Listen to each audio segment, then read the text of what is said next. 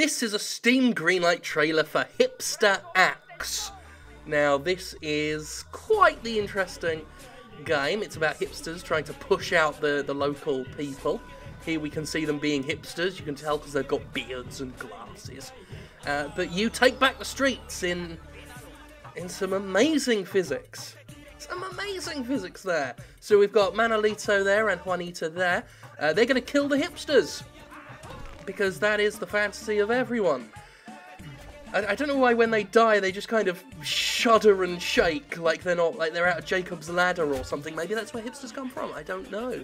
So yeah, basically, this is... I mean, there could be something to be said here, some social commentary about gentrification, about how locations often push out the people who have been living there all their lives, who have had entire communities and families kind of destroyed because their towns become the local hotspot, and it's driven up prices and closed down local businesses and all of that.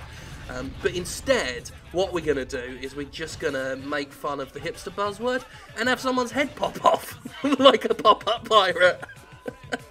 It's an energetic trailer, though. You know, it's got some nice driving music to it, which covers up the fact that it just looks like a really shoddy Saints Row, like a kind of Saints Blow, if you will. Yeah, it's kind of a bad game that looks very edgy. But yeah, they mentioned gentrification at the end. Something tells me that the game is less about making that statement and more about dragging out the one-note hipster joke from Grand Theft Auto 5 into a full-fledged game. But yeah, good for them. Let's look at the description. A lot of people wanted me to cover this game for some reason. I have no idea why. Your neighbourhood has become infested with annoying hipsters. You must rid the entire neighbourhood of them before the rents go up and you will be forced to move to New Jersey. Ironically, we will provide you with a large axe that can be used to chop and dismember the invading foes. I don't know what the irony is. Is that the same kind of irony that as rain on your wedding day? I guess it is. It's like an axe in your hipster. The game includes a wide variety of hipsters that you can chop up for your enjoyment. I thought you were doing this to stop the rent going up. Anyway, only you and your axe can save Brooklyn from the hipster invasion, stop the gentrification, and restore the crime! I don't think that's the point of fighting gentrification. I don't think upping the crime rates is what anybody wants, apart from criminals, I guess. While exploring the ghettos and industrial wastelands of Brooklyn, you will be able to mercilessly slaughter legions of hipsters. I think we already got that bit nailed down. Explore the subway with all of its filth and glory. They're the two things I look for in subways, filth and glory. Find and unlock powerful weapons. Turn hipsters into roadkill with vintage vehicles. Fly through the sky with helicopters. And for those of you who are concerned that chopping up hipsters is mainstream, ironically, we have been doing it since before it was cool. Again with that use of ironically. I think these guys are the anti-Ubisoft, where they use the word iconically wrong. These people use ironically wrong. Yeah, Repulse is the name of the studio. Not a bad name, an apt name.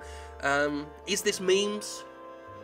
You know, I've got to say that, get that catchphrase out of the way at this point. Yeah, I mean, it does nothing for me. If it ends up on greenlight, and it seems one of those ones that's controversial enough to do so, I'll play it, but I probably won't enjoy it.